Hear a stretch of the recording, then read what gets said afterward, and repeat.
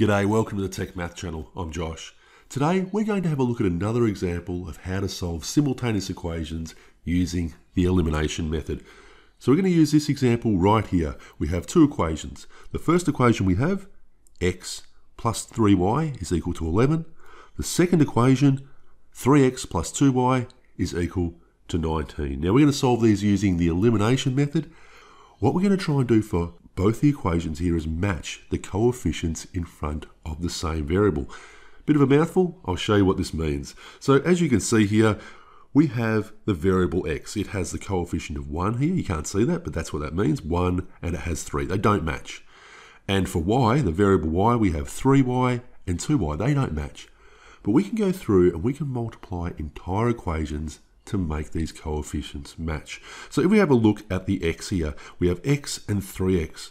How much do you need to multiply 1 by to get 3? And you can say, well, we need to multiply that by 3. So we're going to make the x variables match by multiplying this entire equation by 3. So let's do that and get a new equation 1. So we have x multiplied by 3. This gives us 3x. This is plus 3y times 3, which is equal to 9y, and this is equal to 11 times 3, which is equal to 33. And as you can see now, we have this slightly altered equation 1 where we have the coefficients in front of x matching that for equation 2. So cool, we can now do a bit of elimination. And what that means is we're going to take one equation off the other and eliminate a variable. We're going to eliminate these values of x here. So I have a look at the y here. You can see this y here has a larger coefficient for equation 1 now for equation 2. So I'm going to take equation 2 off equation 1. That is equation 1 minus equation 2. So let's do that.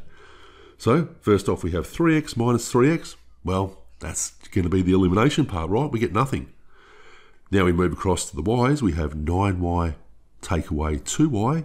This gives us 7y, and this is equal to 33 take away 19. That gives us a value of 14, and therefore we can now solve this really simply, because if 7y is equal to 14, well, y is going to be equal to 2. So there you go, we've got our first variable solved, that y is equal to 2. I'll put a little circle around that just so we can see that. Now, the way that we solve the second variable for x is we just substitute the value of y into one of the equations. So let's have a look first off at this top one here. We have x plus 3y is equal to 11. I'm going to write that down again. We have x plus 3y is equal to 11.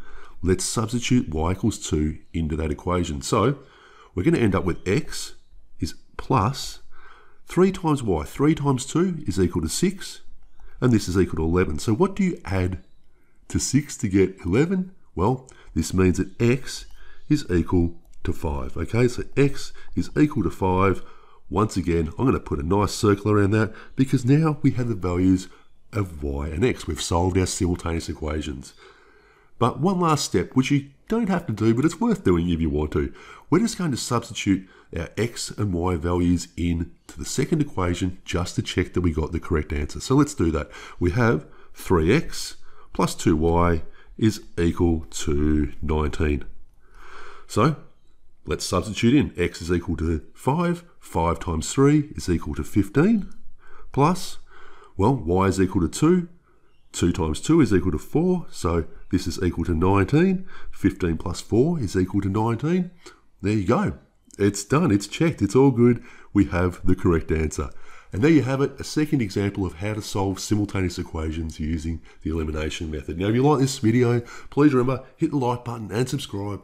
All that really, really fun, helpful stuff to us content creators. And you may consider becoming a patron. You know, search that around. You'll see how to do that. If you want to look in the description, there will be more examples of how to solve simultaneous equations using the elimination method. Thank you for watching. See you next time. Bye.